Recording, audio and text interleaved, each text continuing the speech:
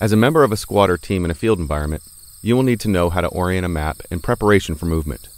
For this task, you will have a 1 to 50,000 scale topographic map of the area and a compass.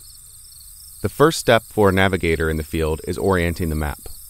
A map is oriented when it is in a horizontal position with its north and south corresponding to the north and south on the ground. When orienting a map with a compass, remember that the compass measures magnetic azimuths. Since the magnetic arrow points to magnetic north, pay special attention to the declination diagram. Special care should be taken when orienting your map with a compass. A small mistake can cause you to navigate in the wrong direction. Once the map is oriented, magnetic azimuths are determined using the compass. Do not move the map from its oriented position, since any change in its position moves it out of line with magnetic north. You must determine the direction of the declination and its value from the declination diagram on the map. Lay the map in a horizontal position. There are two techniques that can be used to orient the map.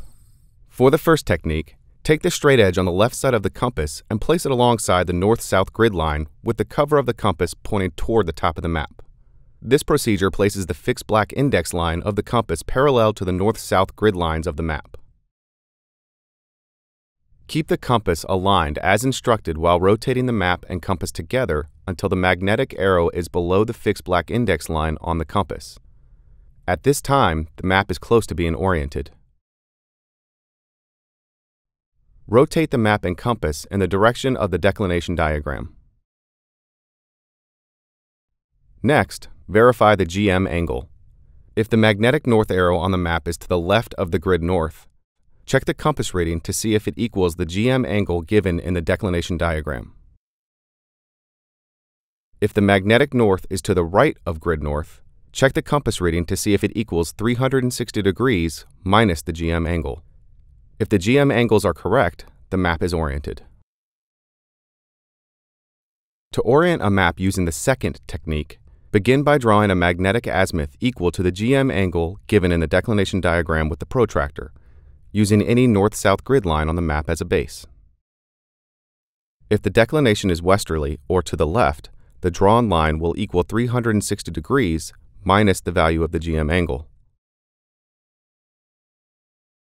Align the straight edge on the left side of the compass alongside the drawn line on the map. Then rotate the map and compass until the magnetic arrow of the compass is below the fixed black index line. The map is now oriented. If the declination is easterly or to the right, the drawn line is equal to the value of the GM angle.